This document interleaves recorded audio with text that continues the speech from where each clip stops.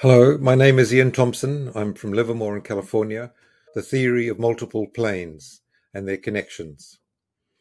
And I'm going to apply this theory to the question of visual object recognition by animals and humans. In this talk, I'm going to use planes, levels, and degrees more or less interchangeably. Most of us know that there are many levels of reality, such as the ordering from the source to the spirit to the mind to the body. But these planes, of course, or levels, must be systematically connected together. And it looks like, we say, there are many dimensions. But the question is, are these levels or planes part of one big space, or are there many spaces? John Smithies and Bernard Carr, among others, have suggested that they're just part of one big space. But the trouble is that Einstein's principles of general relativity, which Bernard Carr says he's following, don't allow for any special significance to the directional ordering of these dimensions, because rotations continually transform from one to the other without changing the dynamics. So that means that there's no such thing as a higher dimension if you only have one big space. I want to explore the alternative view that there are multiple levels or planes, each with their own discrete space. But of course, we still need interconnections between them, even if now there are no longer intersections. I'm going to look at a view in which there is downward causality, top-down energizing from the beginning to the end, a process of generation or production or energizing, and upward, I'm going to consider selection or constraint, which I'll explore in the next slide.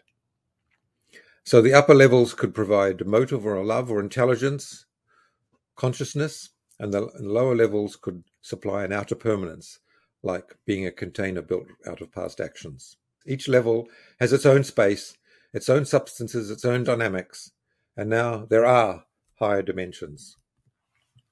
Let's apply this to the question of visual object recognition. The problem is that humans and animals can quickly recognize visible objects despite varying distances, rotations, lighting, and whether they're moving or not.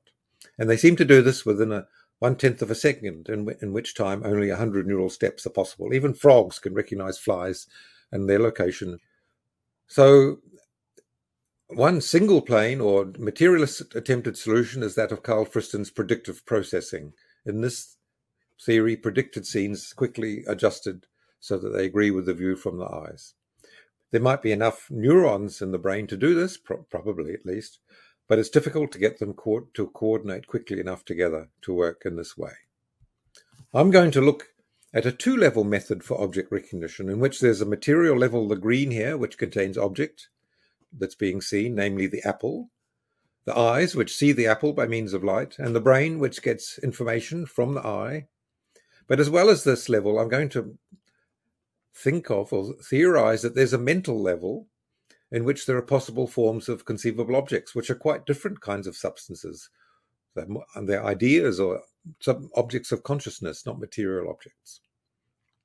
So there are now different spaces and different substances, but we can still think of quantum-like processes in both of these planes. And in particular, there are quantum measurements in both of them. And my idea of this constraint which connects them together is that whenever there is a quantum measurement or reduction of the wave packet, then it simultaneously constrains both the material level and the mental level.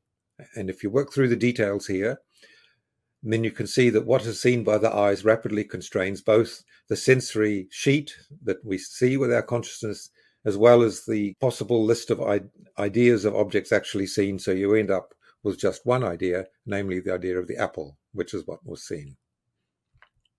So to summarize, we can see that it's fruitful to consider multiple planes or levels, each with its own dimensions, metrics, substances, etc. Mental objects are now able to behave very differently from physical objects, but they're still linked. The events are generated downwards, and constraints, the results of those events, work upwards.